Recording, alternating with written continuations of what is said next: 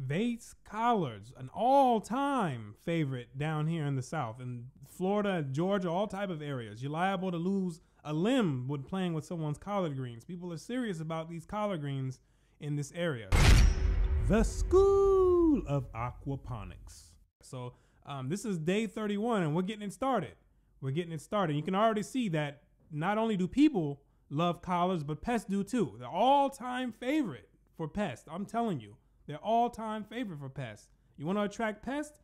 Bring some collards inside of your garden, and they will be there for the feast, for sure. Now, we're just going to apply some pesticide on here because we have to stop this problem, or else we won't have a crop. Now, day 40 comes along. We can see that the crop is growing. It's maturing. We don't really see any signs of deficiency, so the plant is healthy, minus a few bites that the pests have taken out of the plant, but other than that, everything is looking great. Just checking the back of the leaves, under the leaves, to make sure there's no hidden pests or any other type of damage that the crop may have. So just checking, everything looks great. Day 53. Now, I have to tell you something. I told you that the collards are something serious around here. So there's customers that came looking for collards. I say, hey, I don't have any collards at this time. They're not ready yet.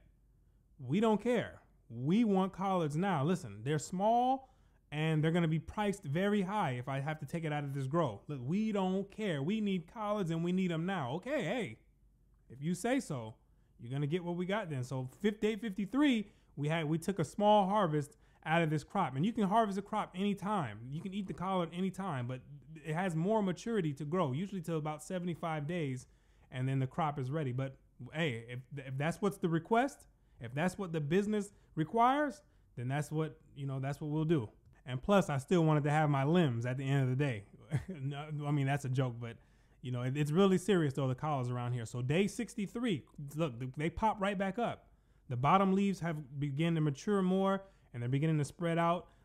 It's not as tall and as lengthy as it would be otherwise, but it's still growing. Now, guess what? 10 days later, who pops back up? The same ones that bought just 10 days ago. That's why I'm harvesting this plant. They say, we need collards again. I say, hey, they're not ready. They say, we'll give you double the price of what we paid before because those collards were so good. So that's why they're being harvested early again. So now we're at day 84. And guess who comes again? The same people. We need collards again. I say, you know what? Just take the whole plant, man.